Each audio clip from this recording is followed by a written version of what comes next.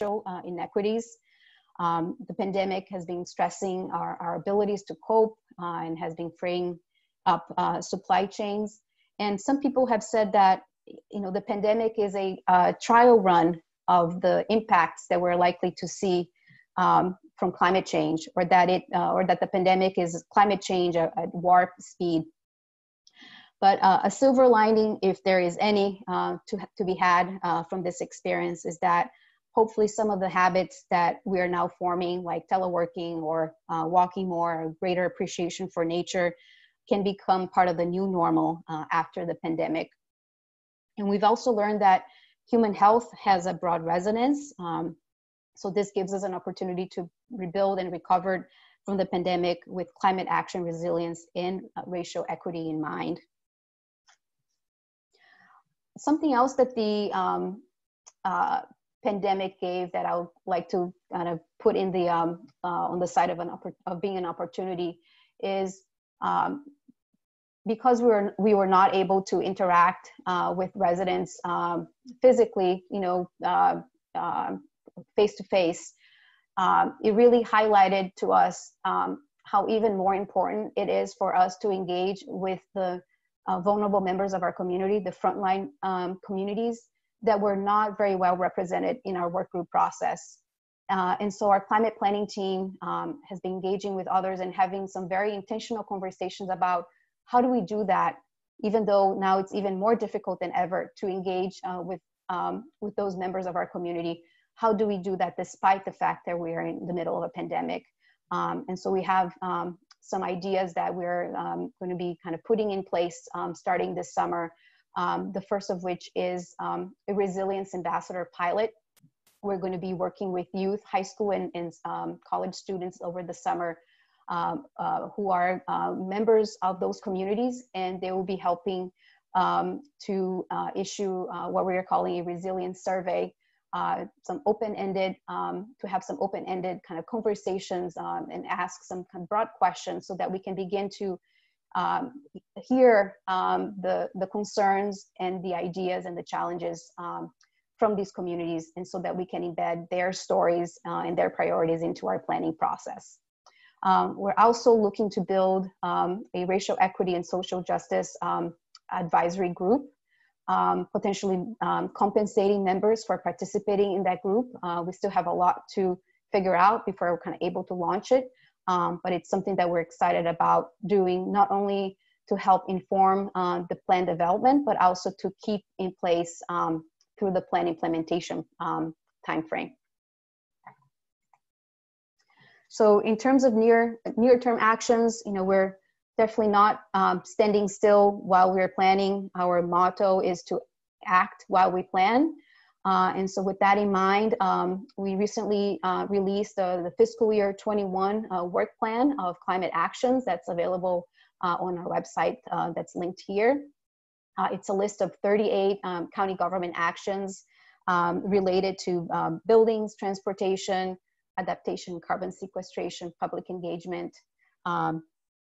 capacity building, and more. So I encourage you to take a look at what we have in the lineup.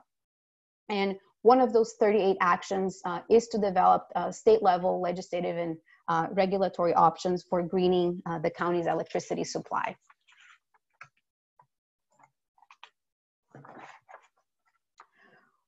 We know that greening the county's electricity supply is going to be an important part of our climate strategy. And so this summer, we have a lot of work that we've cut out for ourselves to review the ideas that were generated by the climate work groups, particularly by the clean energy work group, in terms of ideas that were relevant to state level legislative policies. We will also be researching some additional promising ideas, and we will begin some cross-county conversations and coalition building around clean energy policies, and that's going to be facilitated by MACO, the Maryland Association of Counties. And while we're doing all of that, we need to acknowledge that we're going to need to be strategic and to take a multi-year approach to all of this. Let me just kind of delve into each of these bullets a little bit more in depth. So in terms of the work group recommendations that came out from the clean energy work group, their ideas included increasing the renewable portfolio standard to 100%, modifying or expanding Tier 1 requirements for renewable sources under the RPS, community choice aggregation or community choice energy, a carbon pricing mechanism, and modifying the net metering law. And then in terms of some additional promising ideas that we're interested in exploring, it includes some procurement tools, such as whether we would be able to have a utility purchase some amount of renewable energy on behalf of the county. For example, one tool that was just put in place in DC by a Public Service Commission order there requires their local electric utility to increase the amount of renewables that is part of their standard offer service by mandating that 5% of the standard offer service be conducted through a long-term PPA. Another idea that we're interested in exploring, are still kind of the very kind of early stages of looking into, is related to Empower Maryland. So that, you know, that is, there is a utility surcharge that we all pay, and it goes to the utilities to implement energy efficiency programs. And we're interested to see whether there's any feasibility of having some of those funds go directly to the jurisdictions rather than to the utilities, to give us more opportunity to do some local programming of those funds. I'm really excited about the potential to have these conversations with other counties on clean energy policies, and looking forward to this facilitated conversation that MACO is going to be organizing for counties this summer. I had some preliminary conversations with a couple of counterparts a couple months ago, and everybody that I talked to was really looking forward to this opportunity to kind of see where we may have areas of overlapping interest, because I think that if we are able to build those coalitions, it's going to give us greater likelihood that whatever we are jointly supporting is going to pass at the General Assembly. So I think that pretty much concludes my remarks. I do have one last slide which gives you some suggestions for how to stay involved with the county on both climate planning and climate action. Again, I encourage you to take a look and comment on the 850 work group recommendations. You can subscribe to the Montgomery County Climate Newsletter by going to our webpage.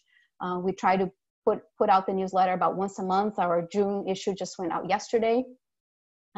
Starting in June, on June 18th, we're going to be launching what we're calling monthly virtual office hours with the climate planning team. So these are available open to anybody in the community that wants to touch base with us and just ask any question, offer suggestions. We'll be there every month, and that schedule is up on our website as well.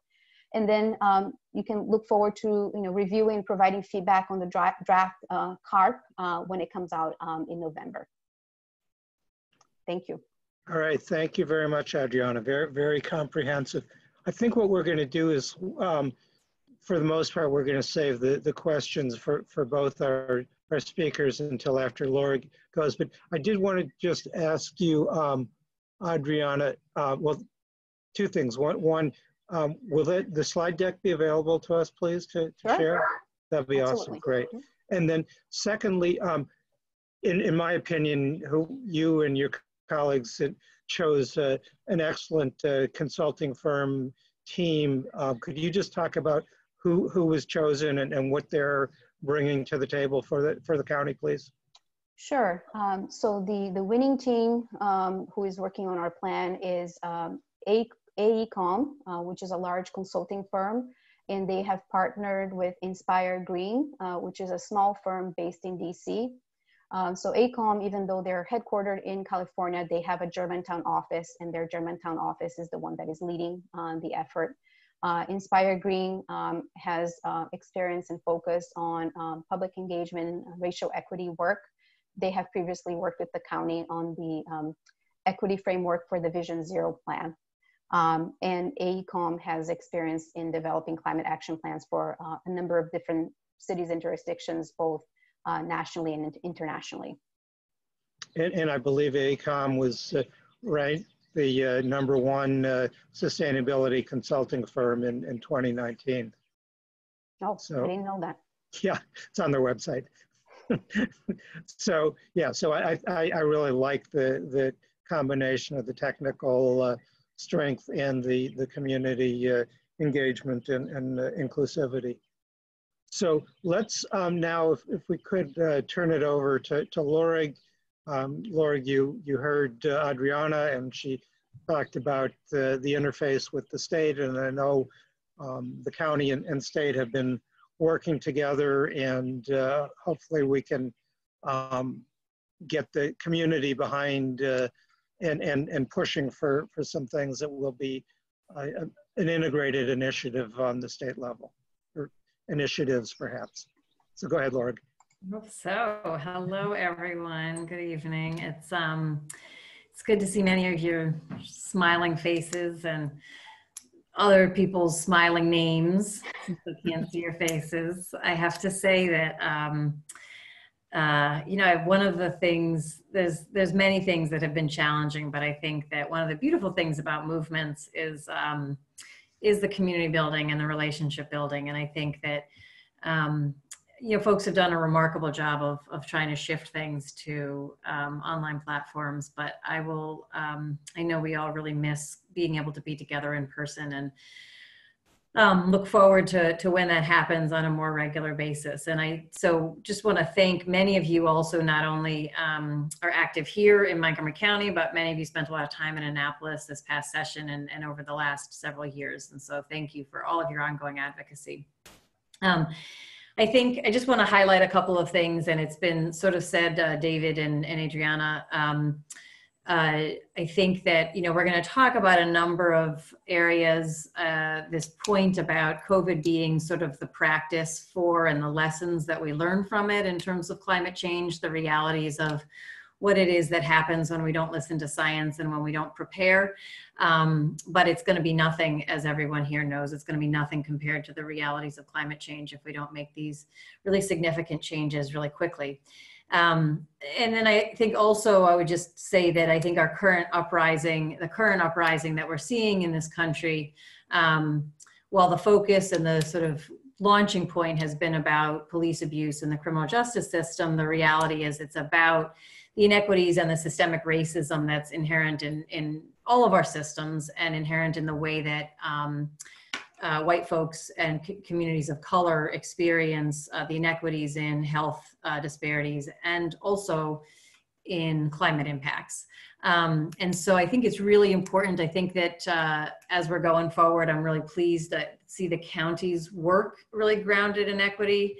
I was trying to look at, there's been, over the years, some of us have tried to get the state's analyses of bills to look at equity issues and to look at climate issues.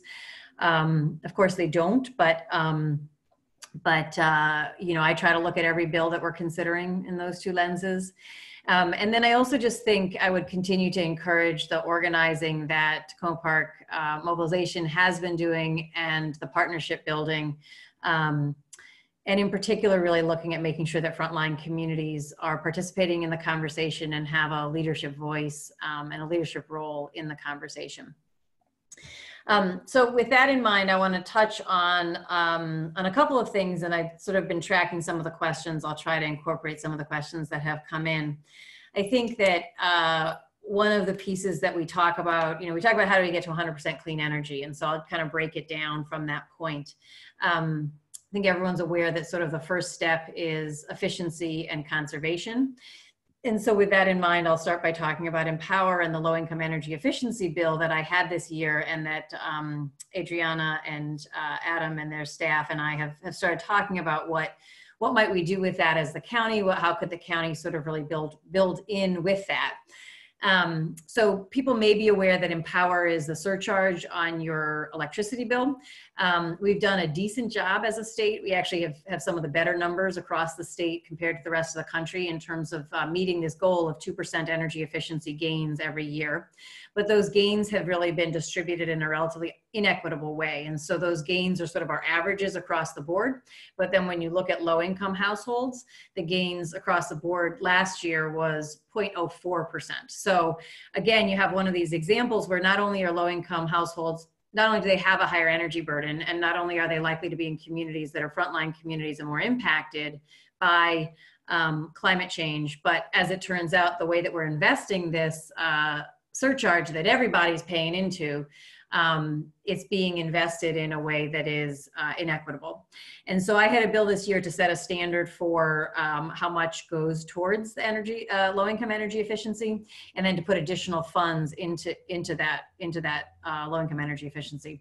I'll just mention that one of the challenges, it's worth folks knowing, one of the challenges with households, low-income energy efficiency, and weatherization in low-income households is that the housing stock tends to be of poorer quality, and so you're more likely to have health and safety issues, mold and so on. And so what happens is that you can't insulate a house, you can't weatherize and insulate a house that has mold in it, right? It makes the air quality even worse, right? Because now you're keeping the mold spores inside even more so. And so you have to address the health and safety issues as well. So it ends up just being more expensive, but also a really good investment, not only in energy efficiency, but also in this case in health. And so what our bill did was it took money that the state has this kind of backs up a little bit, but in case anyone's not horrified enough right this moment, let me just give you one other thing to be horrified about. When the AltaGas Washington Gas merger occurred, the county went and asked, when these mergers happen, you go and, you oppose them. And then if you can't oppose them and stop them, then you ask for something good for the community. So the county went and asked for money for energy efficiency and money. I think the county got a commitment to get some solar built in the county from Washington Gas. The state went and asked for $30 million, a grant fund that would be used to expand the natural gas infrastructure in the state. And the PSC approved that. So right now there's a $30 million grant fund that came out of the Washington Gas AltaGas merger that is funding the natural gas expansion in the state. And I won't go too far into, there are pipelines that are being built right now. There's active natural gas expansion right now happening with the support of the Hogan administration. If folks aren't familiar with that, we could do another panel on it later, but it's something that several of us have been fighting. But what we did with this bill is we tried to move that money out of natural gas expansion and into low-income energy efficiency. So we were bringing more money into efficiency, which is the first step towards 100% clean energy, and in this equitable way. So that's a lot of details, but I'm highlighting it because I feel like it is the kind of bill that we all need to really get behind, because it gets at multiple aspects of this issue at once. The bill didn't pass primarily because we ran out of time. I think everybody knows that we ran out of time. We ended session early. But we will bring it back next year, and I'm really intrigued by some of the ideas that the county has and really looking at coordinating with the county. Now, what we did do is we did manage to take the $5.6 million that the MEA intended, that's the Maryland Energy Administration, intended to spend this year out of the $30 million. We took the $5.6 million that was budgeted for this year in the budget, and we fenced it off and moved it in the budget to low-income energy efficiency. So we at least got that money moved. Now the governor, there will be some advocacy necessary on that, because the governor could just leave it fenced off and not spend it. And when the General Assembly moves money, the governor can choose to spend it or not. He can't spend it on natural gas expansion, but he could choose also not to spend it on low-income energy efficiency. So we could talk about advocacy on that at some point. So that's a lot on that very specific topic, but it is the first step to getting to 100% clean energy. The second thing is really to look at what do we count as 100% clean energy? And so I think you see across the country a lot of efforts towards this 100%, and there's states that have certainly gotten to 100% before us, and some of them are really good 100%, and some of them are kind of messy, sort of, 100%, I'll put it in quotes, kind of like the governor's 100% bill. And if you look even at our RPS, it includes things like black liquor, it includes things like trash incineration, which are not clean energy.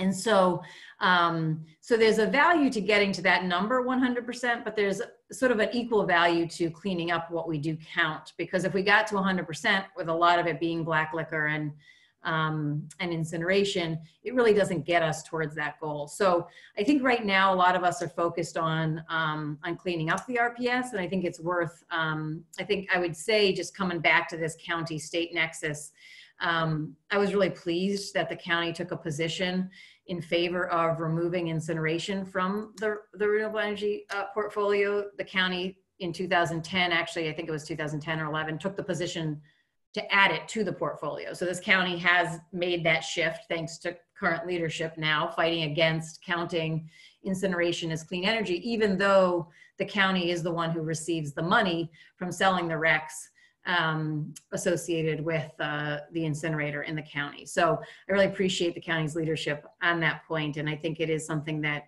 the county could continue to play a leadership role in.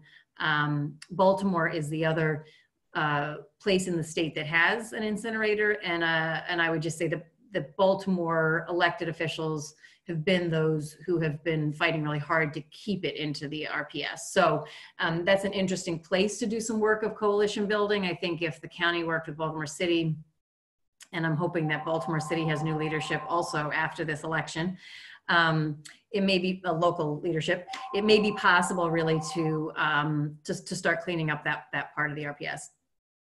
I know many of you spent time working on community choice energy, so let me talk a little bit about that. I do think when the county looks at procurement, the thing about community choice energy that is most powerful is the fact that it's a chance to really control what energy is purchased on behalf of residents in this county. And so it allows for equity considerations, it allows for the type of energy, it allows for the type of energy development, it allows for investments in energy efficiency, it allows for things like demand response and paying people to not use energy at certain times of the day. So there's a lot of really creative things that can be done in the context of a CCE. And I think the way that we know that it is really powerful and that it's a huge shift in the democratization of energy is how hard the utilities fought us. I think that it was remarkable to see. It was like a #1 priority for them to kill this bill, because what it represented was moving the control of energy decisions out of corporate hands and into the hands of the people through elected representatives at the county and local level.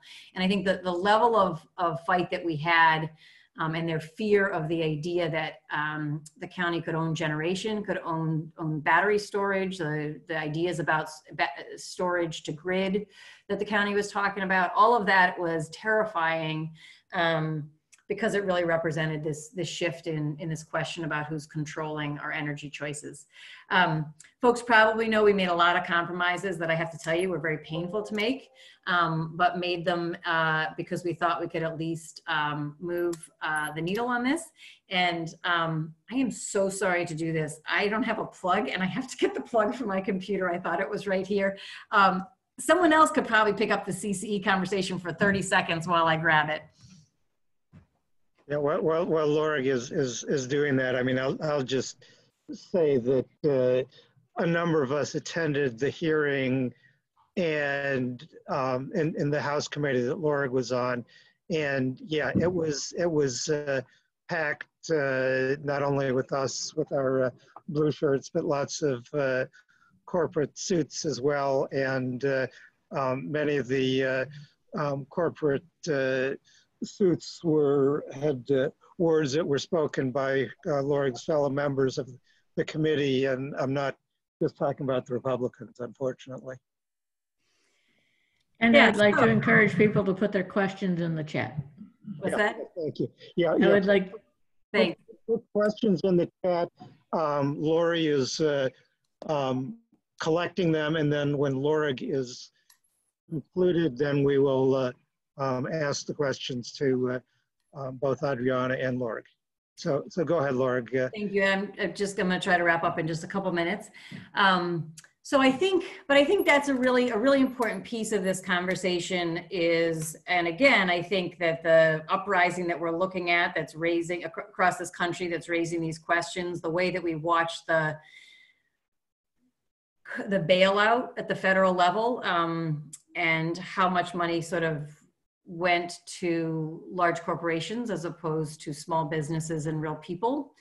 And I think that there is this question about, like, as we're building this clean energy future, how are we doing it as much as possible with this sort of decentralized, community-owned, community-controlled, and that can't be all of it, but that's got to be a really healthy mix of it. And that's going to be, I think, the hardest stuff when you start talking about the shift in control away from shareholders and towards the people.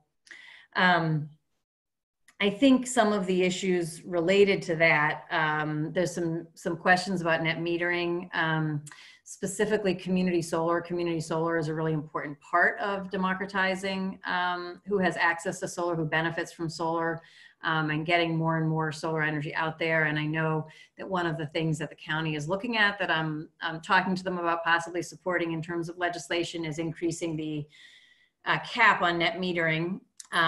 This is assuming that we can successfully fight the FERC filing now that is potentially trying to derail our ability to do net metering. But assuming that we can do that, if we can increase the cap, it can increase quite a bit the amount of not only distributed energy on rooftops, but also the amount of community solar. That's a really important piece of this puzzle.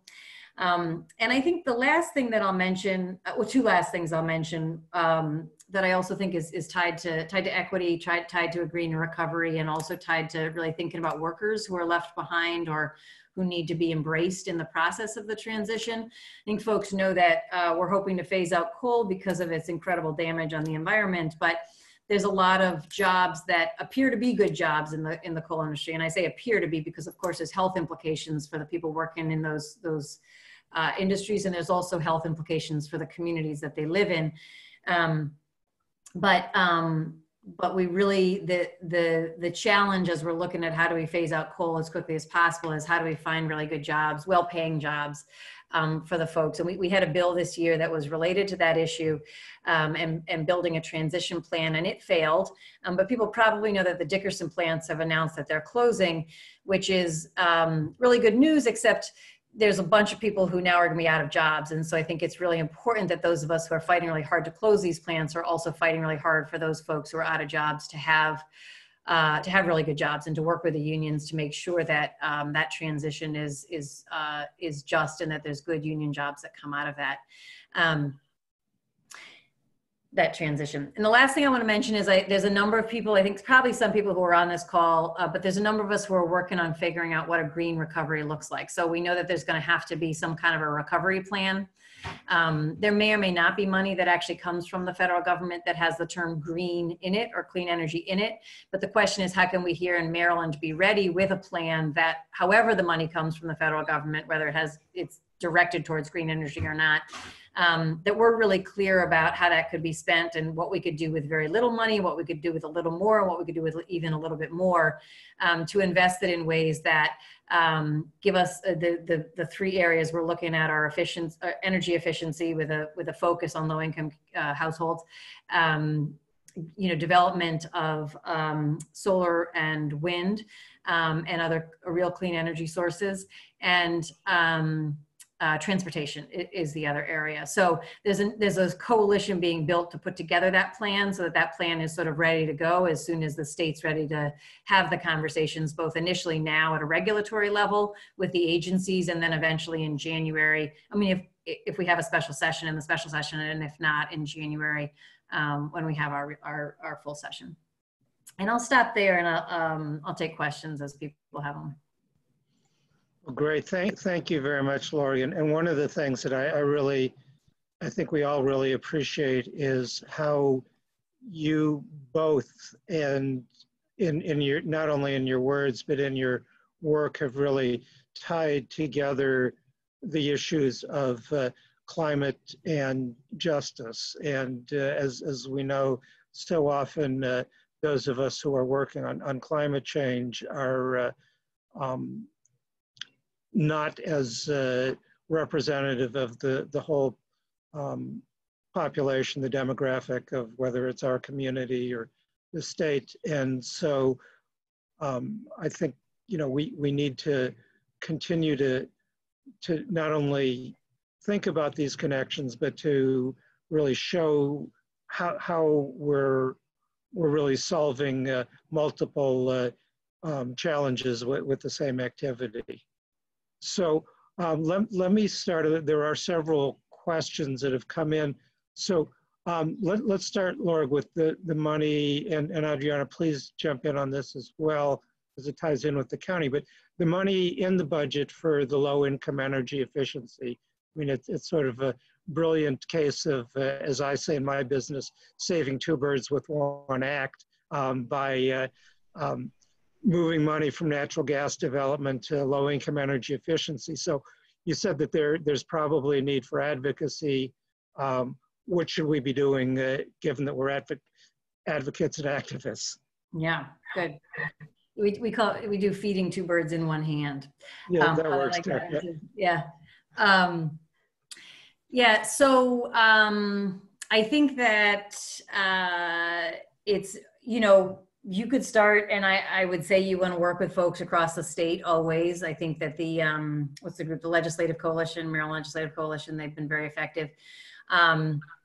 It just start writing to the governor and saying, you want to make sure that you release those funds that are there for energy efficiency. I mean, it is a governor's decision, and I think, you know, I could work with I'm trying to think of who's working on that. I actually was, well, just tying it back to the county for a second, I actually was just talking to Tom Hucker about it yesterday, and he was talking about possibly doing a letter from the county council.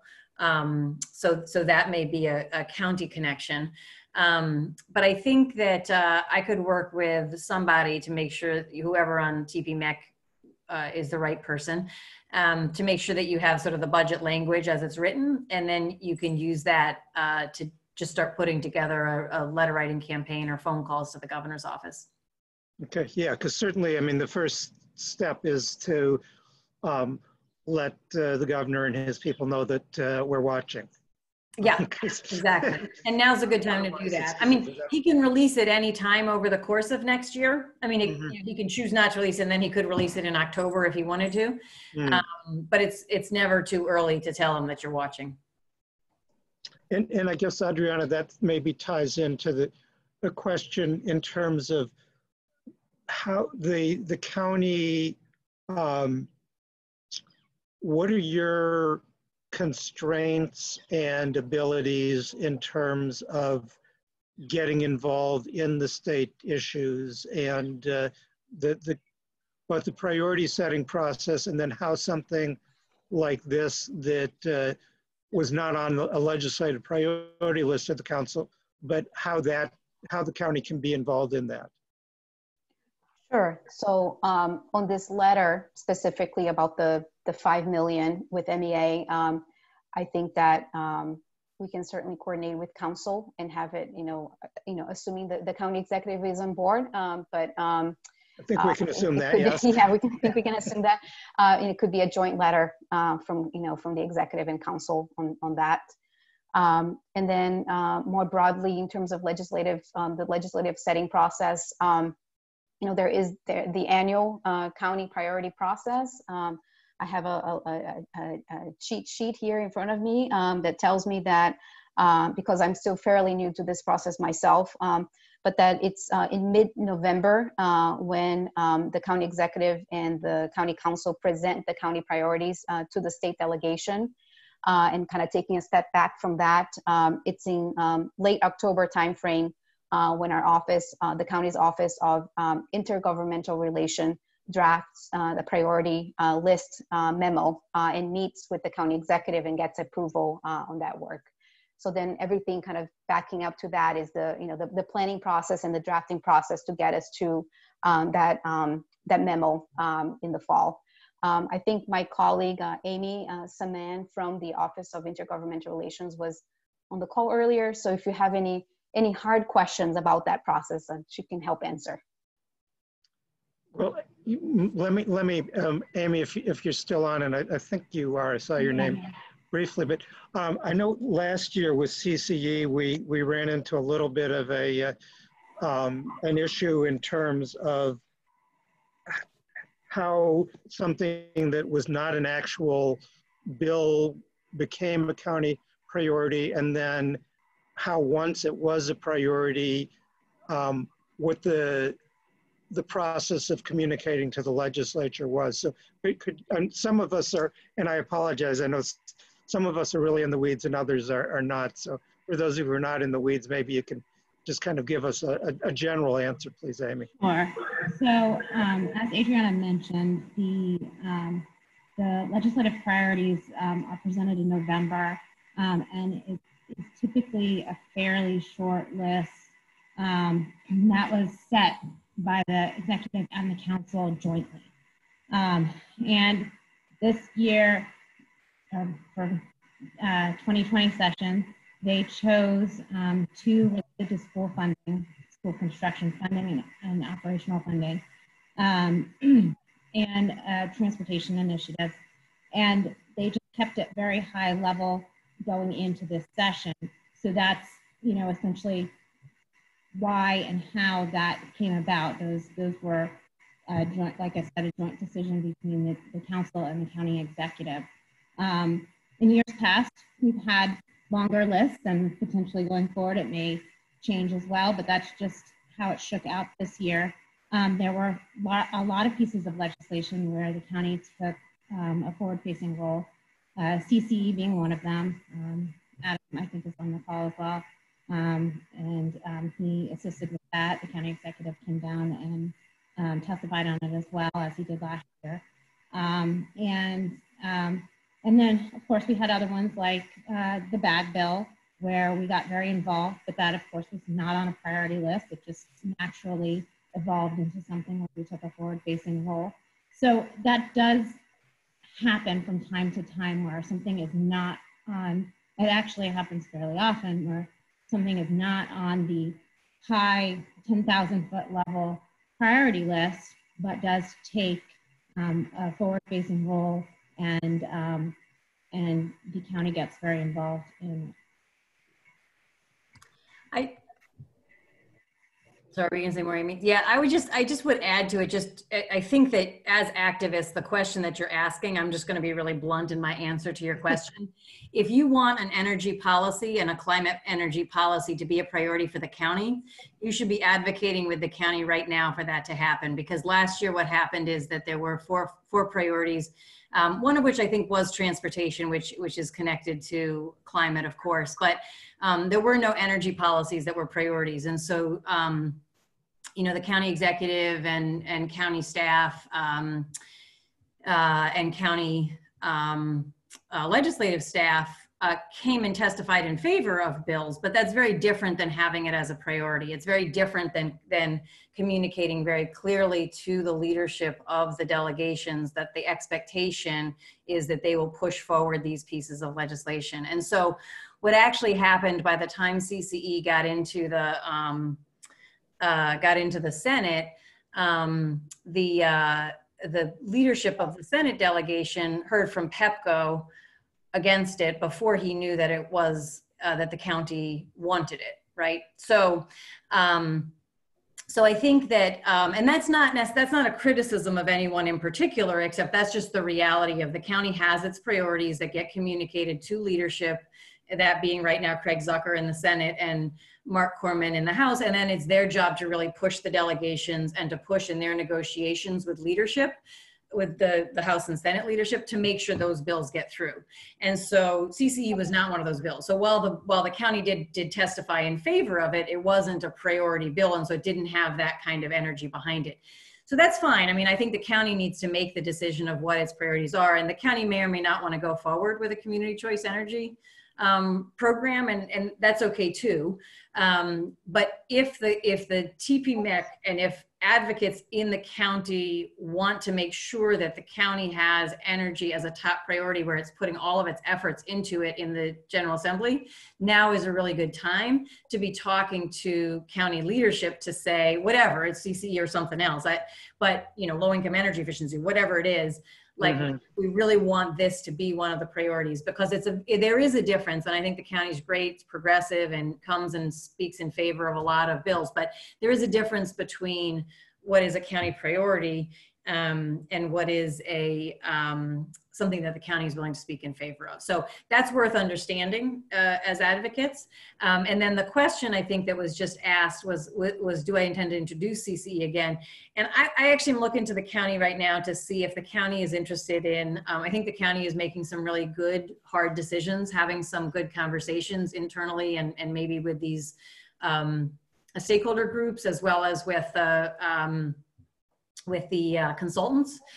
And I think if the county decides that it's a priority for them, I would probably reintroduce it. I think if the county thinks probably they're not likely to move forward with a CCE anyways, I probably wouldn't introduce it because it's a pretty major fight and you kind of end up having to give up a lot of other things for it. And if we're not sure that there's some jurisdiction that is likely to move forward with it, Montgomery County would be the most likely. If there's not a jurisdiction likely to move forward, it may not be worth putting our energy behind it as opposed to other things. So I think right now it's really, and I want to be really clear. I say this with like an incredible amount of respect for Adriana, for Adam, for the leadership, for the folks working on this. I think they're being very thoughtful about what it is they want to put their effort into. And I want to support that in the General Assembly, and I want to kind of be working in concert with them. And so I think it's really the decision has to come from the county now of how much do they want a CCE, and then if they think that they want to pursue it, then I'll do everything I can to get it through in the General Assembly. I'd like to jump in with go ahead, Diana. Here. And that is, if we are going to effectively advocate for things now, it'd be really helpful if we could have a work group get together so that we have a solid idea about what people are planned to introduce. So I think that would pull you in, Lorig, and Adriana and other people in the county executive branch, so that if we're going to advocate for something, we need to know what it's possible for us to advocate for. Was that clear? Yeah, I'm sorry. And I don't want to tell you what your strategy ought to be. I think that you could start advocating now that the county if we assume that the county, and Amy might be able to jump in on this, but if we assume that the county wants the strategy of 4 or 5 top priorities and then a number of other things that they'll get behind, you could start now saying, we think that one of those 4 or 5 top priorities ought to be energy, climate related. Because last year, I don't think they were. Well, transportation. So if you think it should be something other in addition to transportation, I guess I would say. Transportation didn't necessarily equate to clean energy.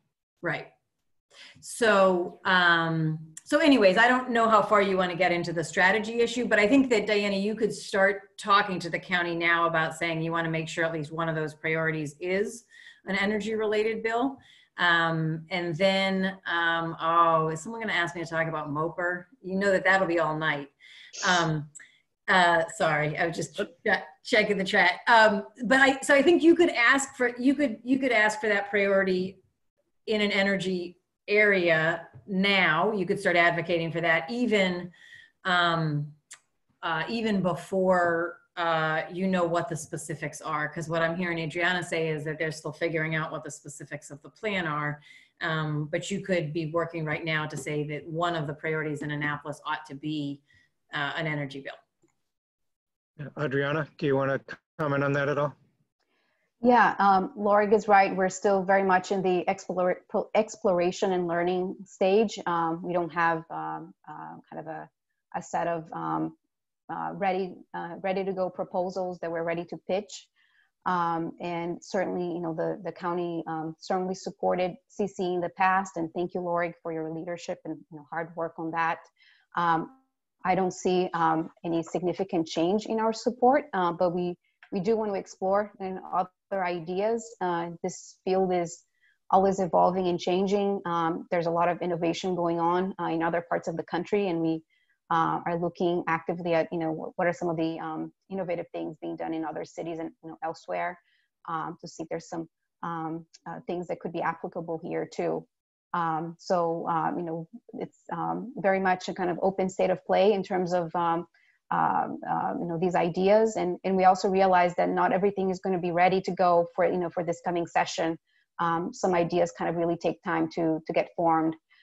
One thing that I think would be very helpful for TPMEC to assist in relation with this work is you probably already have many coalitions and collaborations with folks around the state. But if you could help to gauge, what are the priorities of other counties relating to clean energy, and kind of help share that information with us, and we can kind of try to kind of get that additional source of information for areas that we may be able to build kind of some widespread support around. So thank you, Adriana, and I'm going to maybe put one of our other participants on the spot here if you choose to respond. But we do have among our participants Dawn Ashbacher, who is the sustainability coordinator for Frederick County, and of course the politics of Frederick are very different than Montgomery. But Dawn, do you want to say anything from the perspective of Frederick County and sustainability, and kind of how you're hearing this discussion with that lens on? Hi, I guess I will speak cautiously. I think it's always good to think regionally on these topics and also statewide. And Frederick County is in a different state of the conversation. I think we're much earlier in the conversation. So I want to just continue to support even being able to have an open dialogue for those who want to bring it forward. Okay, that's fair. Yes, and having talked with you, I understand. I didn't want to put you on the spot, but I do want to just acknowledge that we are trying to, and I know you and Adriana have communicated, and just to think about how we in Montgomery can be reaching out to our colleagues, not only in other parts of Montgomery County, but as Adriana was saying, in other parts of the state, and not just the bluest parts of the state. So let me go back. There are a number of questions that you all have asked. I guess let's talk, if we could, about the Lorig, at the end you were talking about the whatever stimulus funds or federal monies. It is certainly some federal funds are coming to Maryland. We talked about this at our April 7th webinar. I don't know if 2 months later we know anything more about what's available to Maryland, or how we better encourage that money be spent, as you called for, on green infrastructure, and especially focus on the low-income people and frontline communities who are being super infected by COVID, as well as so many other things. Yeah, so what I can tell you is there's a coalition of folks. CCAN is in a leadership position in this conversation. I know a lot of you are connected to them as well. Sierra Club and LCV are involved. And just for people who are not in the weeds, can you just identify the groups in addition to their acronyms? Yeah, sorry, Chesapeake Climate Action Network, being CCAN. And then there's Conservation Voters. Yes. League of Conservation. Go ahead. Sorry, yes, League of Conservation. Yes, okay, thank you for checking me. There's a number of others, some clean energy folks who do advocacy around community solar. I'm not thinking of all the names of everybody in the coalition right now. Transportation equity folks, there's a number of work groups. So I'm involved in some of this, but I can't speak to the whole package at this point. But I can tell you that the package that's being put together is sort of along the lines of what are some things that could be done through regulation right now, that being Public Service Commission regulation or any of the state agencies that have regulatory authority. What are the things that could be done there right now? that could, with no money at all or with very little money, move the needle on creating more jobs in green jobs. And then what are the things that could be changed at a statutory level, with money, without money, with a little money, with a lot of money? The idea is to sort of have this tiered effort so that whether we get a lot or a little money from the federal government, there's steps that we can take that are about creating jobs, and specifically creating jobs in the kind of economy that we know that we need to build. So that's what that effort looks like. I think we don't yet know what a recovery plan is going to look like from the federal government, and I think that we're going to be in recovery for a little while, and so we might have long while. One recovery, yeah. Well, geological time speaking, a little while. We might have one recovery, that's not so good, the package that comes together in the next few months. And then if all goes well in November, we might have a different kind of recovery package that we get in January, February, March. So, but one of the things that I would say that both the state and the county can be doing is really looking at these questions about, if people remember back in 2009, the way that the federal money came was focused on what was called shovel-ready projects. And so really looking at what are the projects that can be moved right away. So I'm having some of these conversations with State Highway Administration, for example, on complete streets, and the Maryland Department of Montgomery County Department of Transportation, and where are the projects where you could build the bike lanes and the pedestrian lanes and how can we line that up so in our minds we've gotten as far as we can and it's shovel ready, so that should money come, should any infrastructure money come, whether it's, because if you remember in 2009, some of it was designated transportation or other things, but a lot of it was like shovel ready infrastructure projects. And it was very broad. So if we get similarly broad money, we want to be ready with projects and with a plan to direct it into green jobs, to direct it into complete streets, to direct it into equitable jobs. And so that's, I think, the conversations and the planning that can be happening right now, even before we know what that money is or how much that money is. Okay, that's very helpful. And again, by calling out community members who aren't on the agenda, we do have with us tonight Cecilia Plant from the Maryland Legislative Coalition. So Cecilia, do you want to add anything from the standpoint of the coalition that we also participate in? And I know you all are much more engaged at the state level than we are. Yeah, thanks, David. We are right now working on trying to get a special session safely for our legislators, maybe later in the year, to override Hogan's vetoes. I like the idea, Lorig, of going and trying to deal with Hogan in terms of the money that he is holding, and see if we can't start a letter writing campaign in that respect.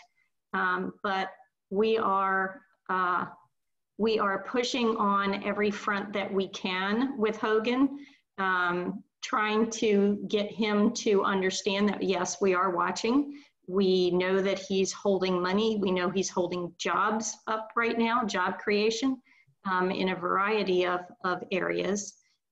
So any suggestions, Lorig, that you have that would make us more effective would be great. We're also working on a scorecard for Hogan in terms of all the legislation. I know you see your smile. In terms of all the legislation that he is vetoing, not just this year, but we want to go back and show, I mean, the man is a veto machine, and see, so that people start seeing how much legislation that we fight so hard for gets killed at the veto pen at the end of the day. But yeah, any other suggestions that you have that would help make us a little more effective, we are raring to go. So. Great, thank you. And Cecilia, let me actually go backwards. I called on you for your priorities. Could you also, because not everybody on the call is up to speed on the Maryland Legislative Coalition. So could you just tell us who the coalition is and your role in this niche of organizations, or niche in this ecosystem of organizations? Okay, the Maryland Legislative Coalition is a coalition of, I hate to say that twice, but it's a coalition of grassroots groups and individuals from across the state. So, you know, if you're looking at groups, all the Indivisibles, the Our Revolutions, the Progressive Marylands, the Huddles, the Together We Wills, Takoma Park Mobilization, you know, any of the groups that are interested in state level legislation that moves the needle for Maryland. You know, I hate to use the word progressive because it's got a lot of connotations in this day and age, but essentially anything that makes us better and stronger.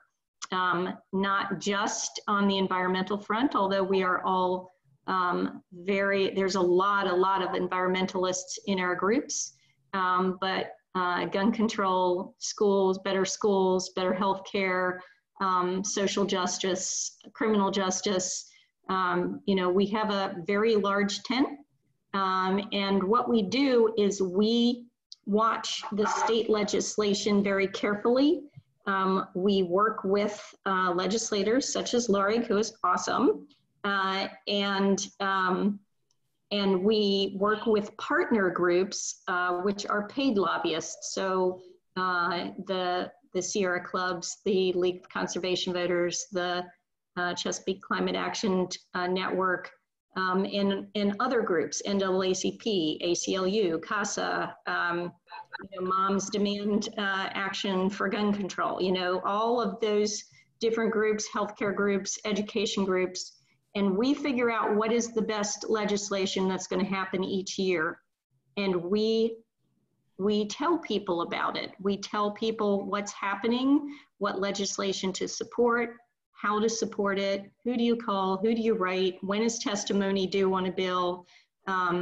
So we are an information machine, if you want to think of it that way. We consolidate a lot of information and we give it back.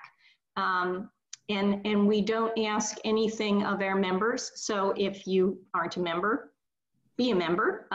We don't ask anything other than people to advocate for the stuff that they think is important. We don't make people advocate for everything that we advocate for.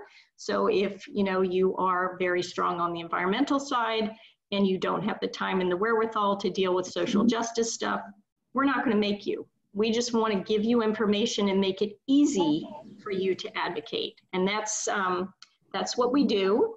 So our website is mdlegislative.com.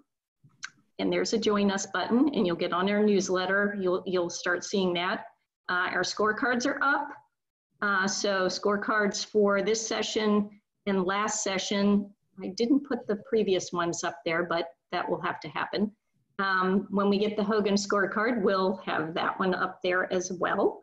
And we just have a lot of really good information for people, but you'll want to see our newsletter and start knowing what's happening in Maryland in terms of legislation. Great, thank you, Cecilia. And I know we've got other community groups that are members of the coalition who are represented on the call. I want to switch a little bit now to a specific topic that several people have brought up, and let's see if we can do this without being too technical, but there's several questions about net metering. So Adriana Lorig, who wants to talk about net metering, what it is, why it's important, and what the issues and challenges are. So Adriana unmuted first, so go ahead. I can take a stab at a very lay person's which should be good for many of us. So net metering basically allows the electricity that's generated from the solar panels to be sold back into the grid at the net meter rate, which is higher than the wholesale rate. So if a solar installation is able to be net metered, it makes the financing work out much better. The state has two kinds of caps on net metering. One is a per project cap, which I think is 2 megawatts cap. So any project that's larger than 2 megawatts cannot be net metered. and there is also a statewide project total cap or statewide cap on all projects of 1,500 megawatts. So once the total number of solar installations in the state surpasses that amount, then any future solar installations beyond that 1,500 megawatts will not be eligible for net metering. I believe we're around the halfway mark to that statewide cap, and we have advocated, at the state level for that cap to be lifted.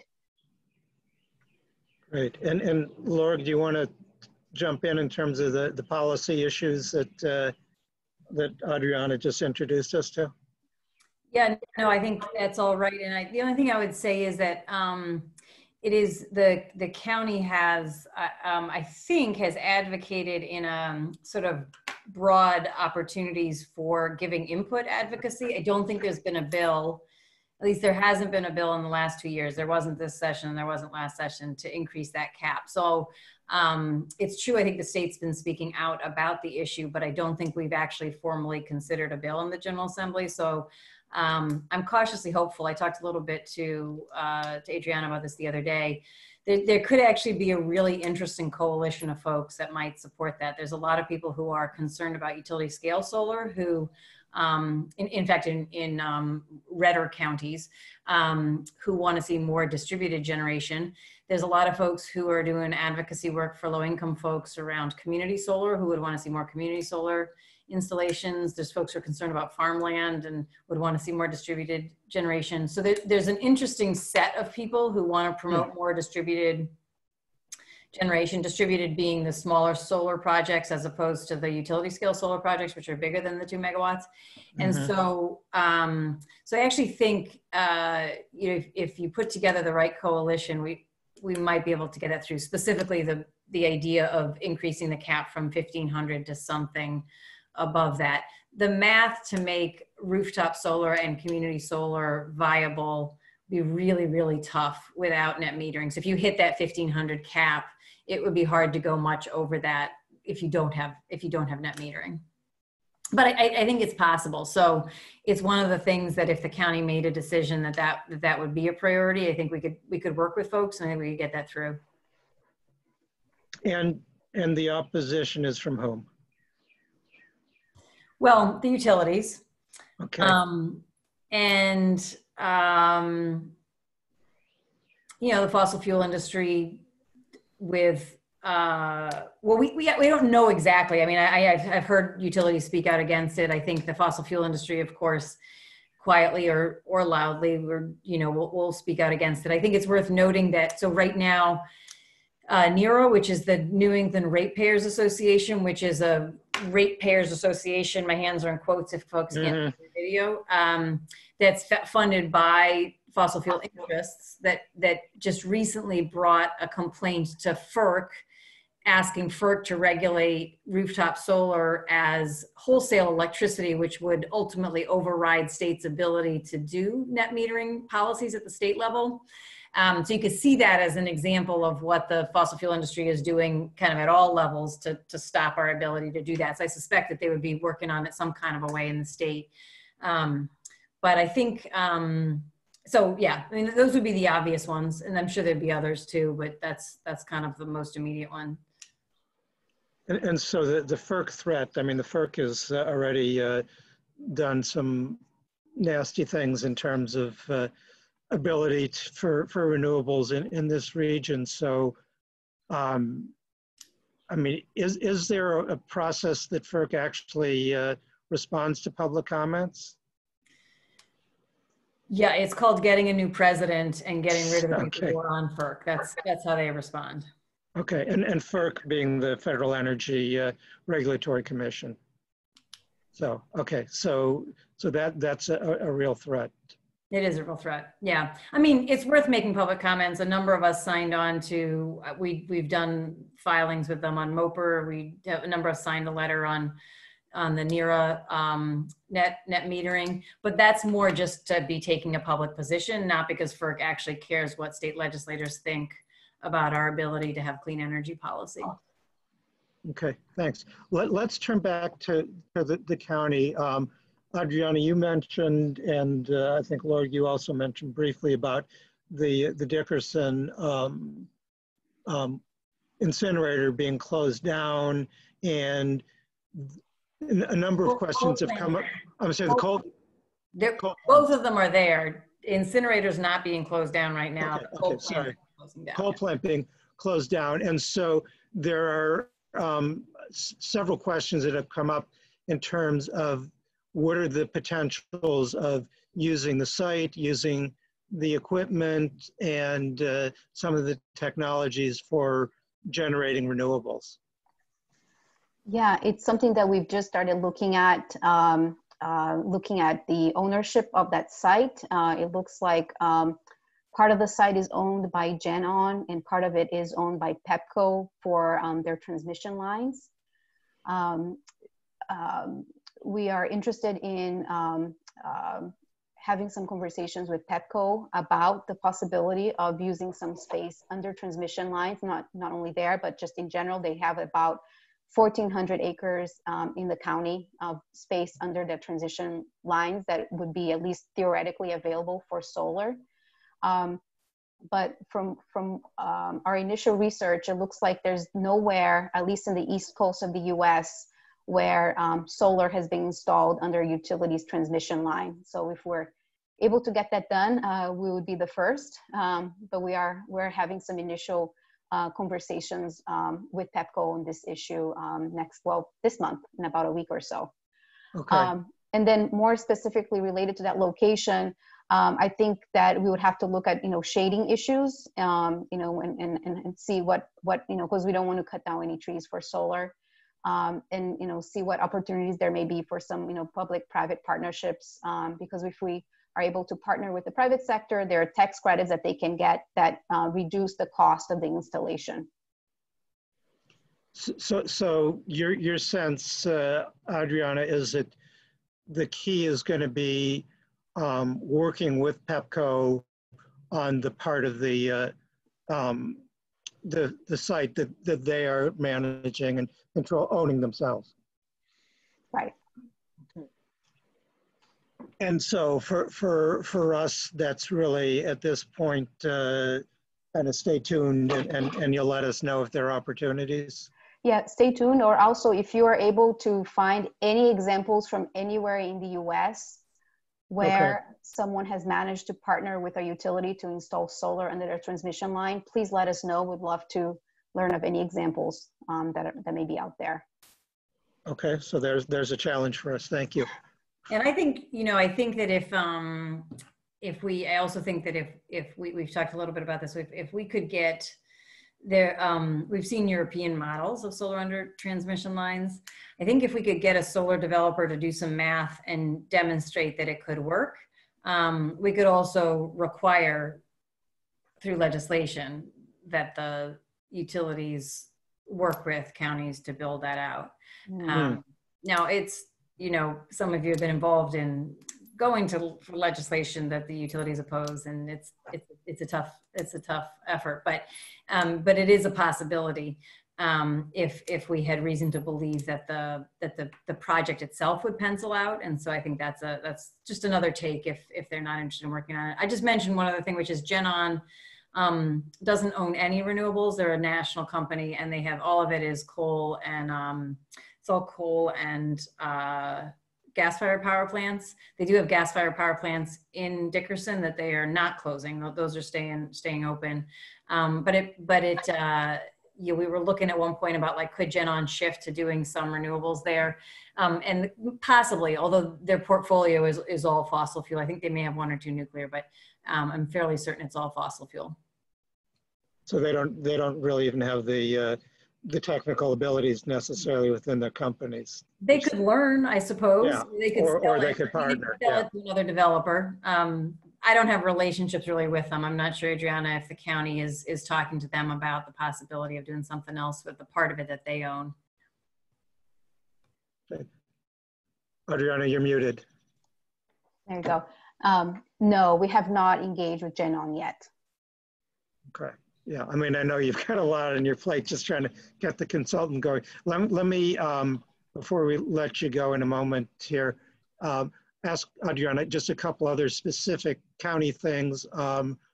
Mark, at the meeting in February, seems like years ago, when we were actually able to get together in person for the town hall on the working group recommendations. Mark talked about electric school buses and using tax credits to for electrifying the school buses. So that's one. And then I guess generally any other progress on community solar in the county.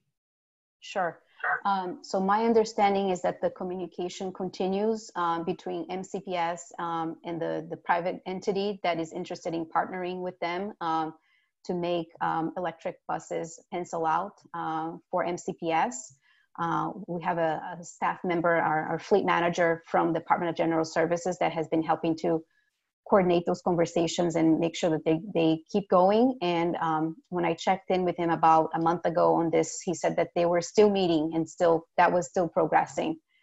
And then what was the second part of your question? Just sort of a general question about new community solar in the county. I believe there's a project that's being developed now with Grid Alternatives. Is it in East County? I can't remember what. The project that I'm aware of that the county is involved with is the Oaks landfill site, community solar. That's a closed landfill, brownfield site that is going to be repurposed with solar panels. It's going to have a total of 6 megawatts of solar. 2 megawatts will be used for county facility use, and the remaining 4 megawatts will be used for low and moderate income residents through a subscription management mechanism. And that is progressing. And I believe that project should be wrapping up by the end of the calendar year. When you say wrapping up, meaning? Like solar panels installed by the end of the calendar year. So actually physically. Right. Awesome. Okay. All right. Well, we've taken, you guys have been wonderful. We've taken a lot of your evening here.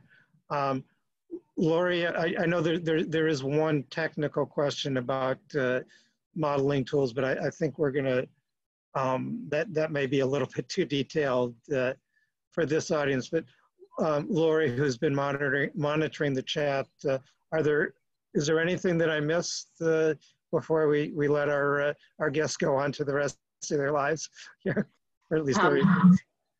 No, I don't think there's anything that we've asked you a lot of questions tonight. I'm not sure we've missed anything, but thank you for such a rich discussion. It's really been so informative, and it's really going to help us think through our priorities and where we work. And I'm delighted that so many other people are on the meeting, the Zoom tonight, because we'll be working with other groups as well. So thank you so much. Yeah, this has been great, and you two are fabulous, and we're so proud to have you as part of our community here in Montgomery County and in Maryland. Thank you all for all your great advocacy. Thank you, everybody. Thank you. And you and others on the call are welcome to stay if you want for the rest of the agenda. So, Diana or Lori, do you want to just kind of let us know where we are on the agenda and what's coming up next for people who are deciding whether to get off or stay on? Yeah, so really just two other things we were going to talk about this evening. Several of us have been in conversation about reinvigorating grassroots climate communication coordination. So we're going to talk about that and bring everybody up to speed on what we've been working on. And then David, I think you might have a brief update on the Takoma Park Sustainability and Climate Action Plan. So those are really. I may call on one of our guests if she doesn't leave the call. Okay. She's smiling at me, so hopefully she'll stay. Yeah. Why don't you talk about, because actually I was going to ask you not everybody knows about the grant that TPMEC has and the work we're doing. So why don't you jump into that? Because I think that will be of interest to people beyond just the Takoma Park community. Yeah, so I don't know if she's still on. Lily Hawkins from Food and Water Watch was on, may still be on. So I want to give a particular shout out to her. This is a grant that we got from Food and Water Watch to Takoma Park Mobilization, $500, with the purpose of putting it towards our efforts to reinvigorate the coalition of grassroots groups working on climate. 2 years ago was Maryland Leads on Climate Coalition. And so some of the folks on the call were part of that in 2018.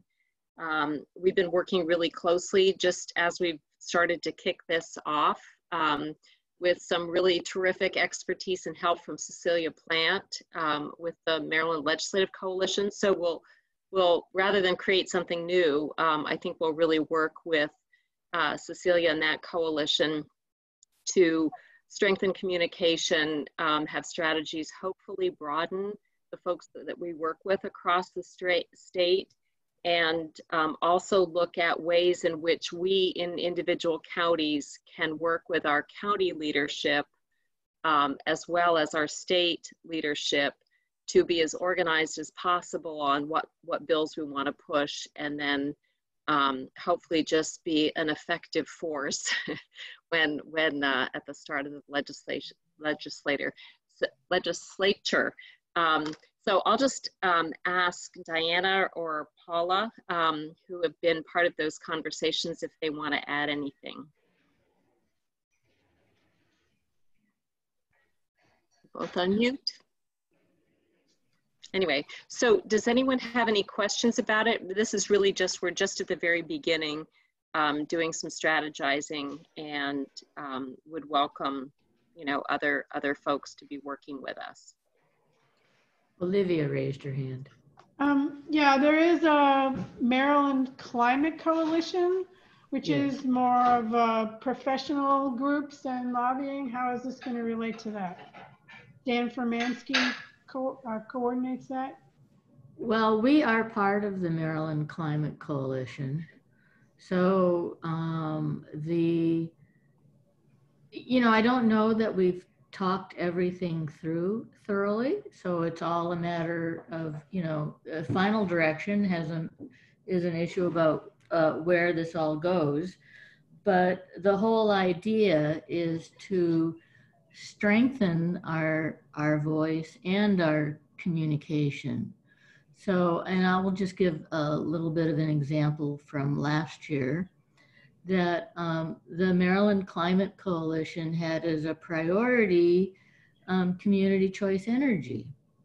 And a number of us grassroots organizations had as a priority community choice energy. But we didn't necessarily know what all of the grassroots organizations were doing. I think in the call that we had with Cecilia, we learned that there were a number of Eastern Shore groups that had community choice energy as a priority. And I think Lori and I were both unaware that it was, that there were other groups on the Eastern Shore that had it as a priority.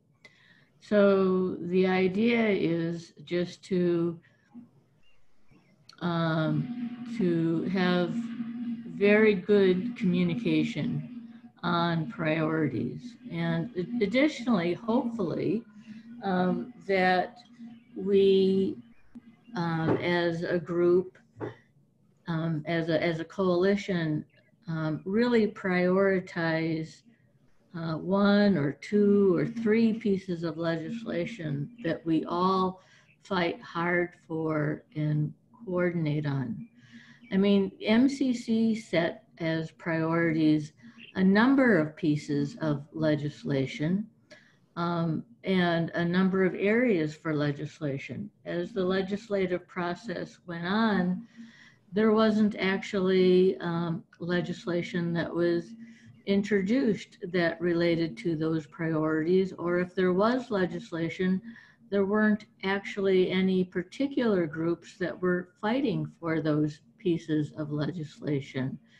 And because there were so many pieces of legislation that MCC was had as a priority, they ended up being in competition with each other to some extent. And so we would really like to make it be that we are not in competition with multiple groups, that we are really strengthening the chance for climate legislation to pass, and that we agree as a group what we think those pieces of climate legislation should be. And we think also that we can coordinate tactically, you know, just as we had a really great conversation about how we can work with our county to get legislative priorities. If we're working with grassroots groups in other counties and they are doing similar things, that positions us to have, you know, an even stronger coalition among our elected officials as well at the county level when we go to the legislature, not just working with our delegates. So, you know, mulling over some different tactics which we as grassroots groups think that we can add to the mix of tools as we all are advocating for, you know, key pieces of legislation. And I'd like to add to that, grassroots, we have as grassroots organizations tools that the big climate groups don't have. I mean, for one thing, you know, we're concentrated in areas and we have relationships with, you know, with our county councils.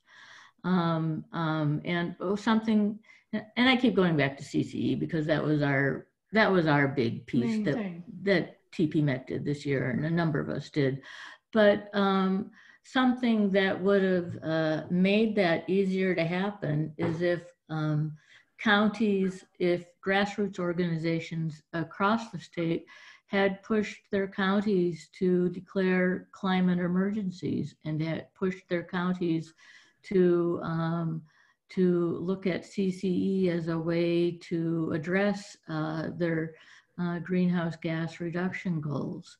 So as grassroots organizations, we can push for, you know, a general goal without even knowing what particular pieces of legislation might be upcoming, of pushing our counties to declare climate emergencies, and then use that as a framework for pushing particular pieces of legislation when we reach a consensus as to what particular pieces of legislation we should all be pushing for.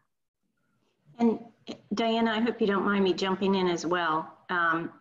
The Climate Coalition is a very, very big coalition. They've got some very well-funded groups that are part of it. Last year, there were a lot of environmental bills that came out that the coalition was supporting. But what happened is CCAN would support their bill, and Sierra Club supported their bill, and LCV supported theirs, and you know, everybody had a bill that they were pushing. And honestly, truly, if I was a legislator looking at all of this coming at me with, you know, 20 different high priority bills, I wouldn't know what to do. You know, you've got a lot, you got a lot to think about, not just with environmental bills, but with the number of bills that they see. It's just completely overwhelming. And I joined the Climate Coalition last year, and I was very frustrated with that. There were some of the groups that are part of our coalition were part of the Climate Coalition, but not very many, actually. It was more of the paid lobbyists, you know, that were driving this thing. I've joined the steering committee for that. And one of the things I'm pushing them for is to stop coming up with so many bills, to try and put their eggs in smaller baskets to see if they can get everybody behind something. But I don't know if that will happen. We may have, again, what we've had every year, which is a plethora of crazy bills, all of them good, most of them good, I would say. Many of them game-changing, but way too many for the legislature to digest and get through. So the idea behind this is to get the grassroots people who are really the ones that I think can change the direction of legislation if we all put our voices together, to get behind, as Diana said, 1 or 2 bills that everybody is behind. And then, you know, if you're into electrification of vehicles, you can take that on if your group is into that, and somebody else can do CCEs if that's important to them. But at least everybody would be focused on 1 or 2 bills, and we wouldn't be splitting all of our efforts.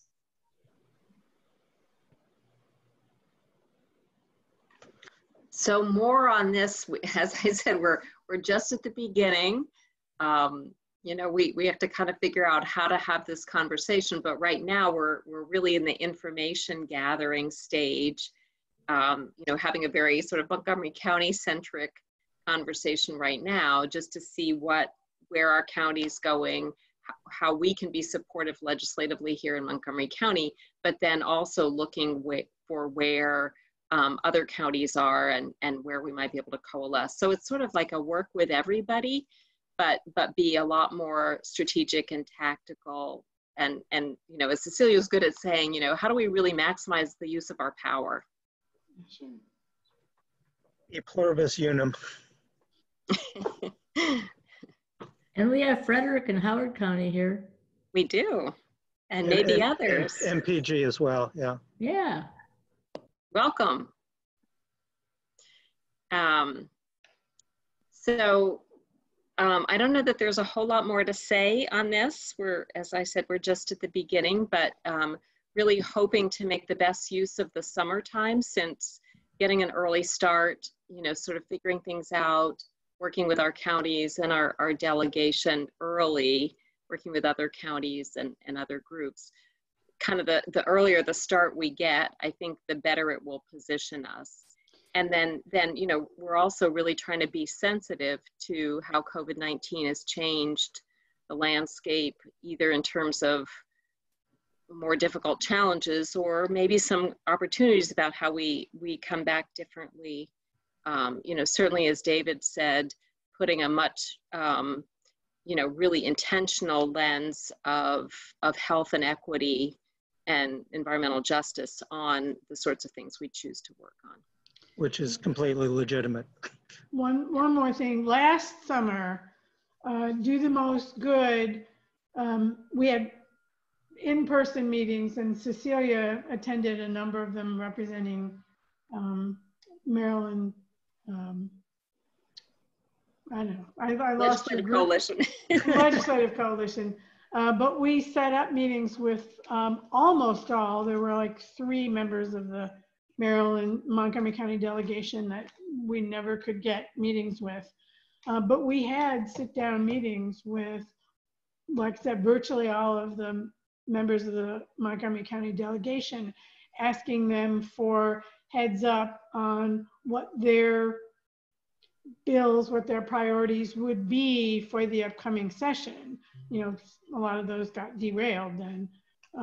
So that we would have a heads up and we could circulate those through our, you know, through the large list of folks who get, you know, we have 2,000 people who get the bi-weekly, the every other week, Do the Most Good action update, so that we could let them know, you know, we're willing, these are things we want to work with you on. So if that's the kind of thing you're working towards, then you know, I'm the environment lead for Do the Most Good, so we'll certainly be on board with that. I was just, and we're not a formal member of the Maryland Climate Coalition because it's all paid and you know, everything, and a lot of it was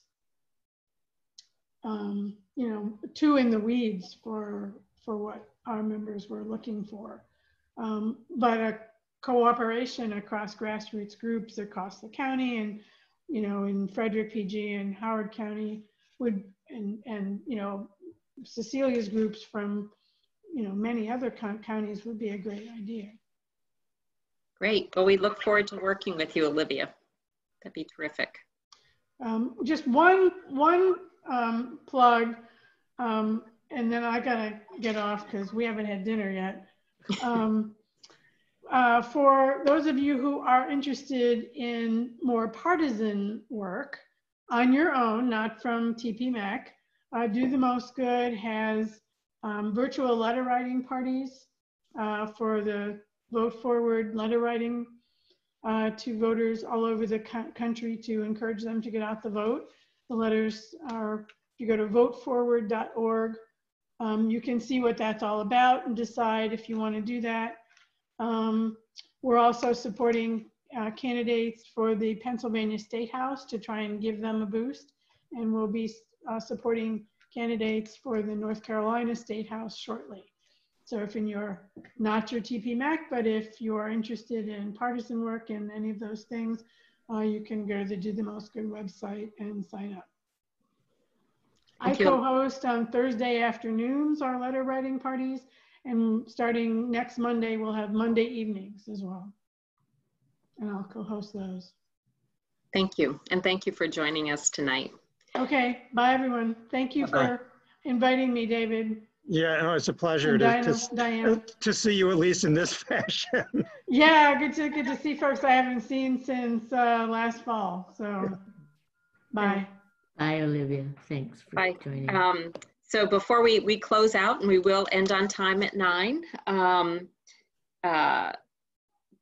any quick update, David, from the city on the Takoma Park Sustainability and Climate Action Plan? I'm actually and Cindy as well. I'm going to yield to our wonderful climate and clean energy leader on our city council, Cindy Dybala, who represents Ward 2 of Takoma Park. Well, thank you. Very quickly, just 4 things. So speaking of advocacy and coordination, so those of you who live in Takoma Park know already that the city is able to and does advocate for specific county policies and state legislation. And like what you heard from Adriana, the city has a process where over the summer into the fall, legislative priorities are identified. And then in the winter, that pile of bills we plow through and we find the ones that we as a city are going to support. Last year, climate and CCE in particular was a priority. Again, same distinction, priority versus bills we support. So this is a good time to start thinking about what you want your city to prioritize in terms of legislation. And TPMEC will surely let you know when the city has on its, city council has on its agenda the priorities for the next state legislative session. It won't be this month, it may be next month. So that's the first thing. As far as the, if you're not from Takoma Park, you may not know that in March, the city council passed a fairly ambitious set of climate strategies, priority strategies, and asked that they be developed into implementations that the city council could take. So our city council, our city sustainability program, like everybody else, got a little behind because of COVID and remote working at home. So the first thing that she's been doing is reorienting some of the existing energy efficiency programs to dovetail with the efforts that the city is making in multifamily housing to protect people because of COVID. So dealing with what can you do outdoors, what can you do in your apartment that somebody can hand you, what can you do when the landlord is sending people into the building already, what can you send with them that's energy efficiency and not only about COVID. So she's been working on that, which means she hasn't been working as much on the part that she kind of like same kind of thing that Adriana was talking about. Our next step was outreach to those groups that are the most difficult to engage on climate. So literally, it was like 2 weeks before the shutdown, we passed this and directed her to do that. And not surprisingly, that's been a bit of a challenge. Adriana and some other folks have had very creative ideas about how to move forward with working with those groups. And so I hope that we can pick that up and not just delay it indefinitely till we can have in-person meetings. But that was the next step, and that is the challenge. The third part is to rethink some of the implementation of the things that we had planned for implementation of the priority strategies. So if you're doing home energy audits, do you want to start with single family, or maybe now you want to start with multifamily? So we're looking at different ways to regroup on that. And I think for the group here, the message is speak to your city council members early and often about climate, but also the challenge here is to connect the dots, to health and to equity, which are the two big challenges that are just staring us in the face right now, and that we really need to deal with. So that, in a nutshell, that's what I have to say, and people can contact me offline if you want to hear more. Thank you. And Cindy, do you want to just briefly say in terms of the budget where things came with that? So the sustainability budget, so the city council did cut the city budget, including personnel, by quite a bit, and the sustainability budget and it remained intact except for I think it was $40,000 that had been allocated to be spent on this in-person outreach to groups that are difficult to reach in normal times. And across the board, anything that had to do with large-scale education, big group outreach, etc., got cut. No Monster Bash. Right. The July parade, no outreach on climate change right now. So big group outreach. So that's where we were with the budget. So I actually thought that was pretty good, including an intern to help Gina. So the intern to help with the sustainability budget that the Mobilization Environment Committee weighed in on, that was kept. Yes, thank you very much. Yeah. Thank you for reminding me of that. Yes. That was okay. All right. Lori, we're right at. I think we're at time. At the mark here. We're right at 9 o'clock on the nose. So we'll close this out. We're planning to Zoom again July 7th. Hopefully that works for folks. I put it on the agenda as tentative. So we'll structure some time to really talk through where our group has energy and where we think there's some really great places to work over the next 6 to 12 months, as we did last summer. So come with your ideas. We look forward to talking at that meeting. And also on the agenda, there's a note about if you want to comment on the New England Ratepayers Association petition to FERC on net metering. I think I put some links in there. The comment period ends June 15th, so there's still time to comment on that.